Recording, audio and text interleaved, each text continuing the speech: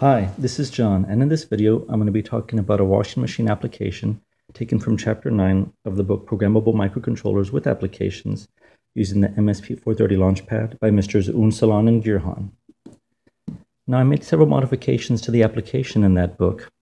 I went ahead and took the chip off of the Launchpad and I put it onto a breadboard.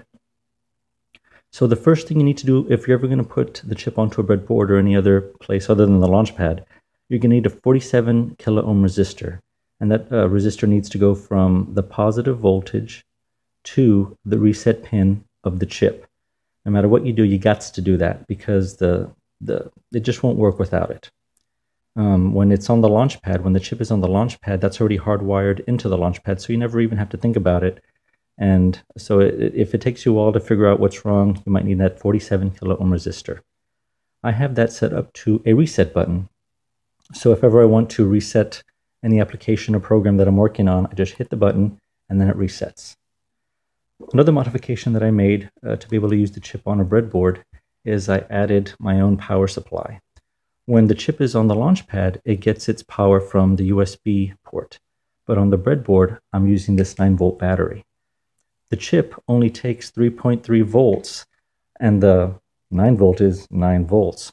So I'm using this LM317 voltage regulator to step that voltage down from 9 volts to the 3.3 volts that the chip uses. So on this rail is the full 9 volts from the 9 volt, and on these two rails is 3.3 volts that the LM317 regulator is giving me. So let's go ahead and talk about the application and the hardware that I'm going to be using. As I said before, I'm using the M430G2553 chip, and I have a couple of LEDs that are signifying the state of the washing machine and some resistors to control the current going to those LEDs. I also have a couple of push buttons. That is the on and off push button and the speed control push button for the washing machine. These capacitors are debouncing capacitors to help with the debouncing of these buttons. And I have some regular push buttons that control what type of wash, I want. This side is the normal length wash, and this is the extended length wash. And this is the ULN 2003 motor controller.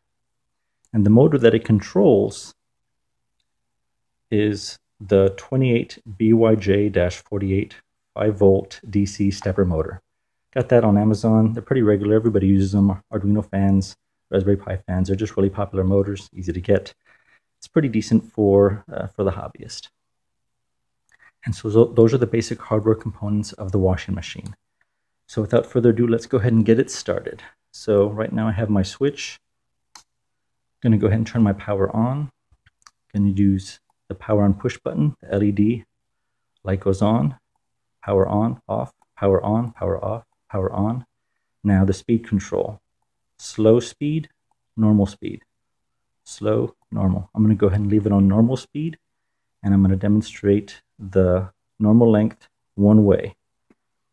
So it's spinning like a spin cycle, anything to rinse the clothes out. This is the normal length two ways. Like a regular wash, douche, douche, douche, going both ways. This is the extended length both ways. And I know you're thinking, washing machine, oh, I thought it was going to be faster. So did I. Just that this stepper motor just does not go very fast. I guess it's meant for precision control rather than blatant speed. But it gets the job done, as you can see, going both ways.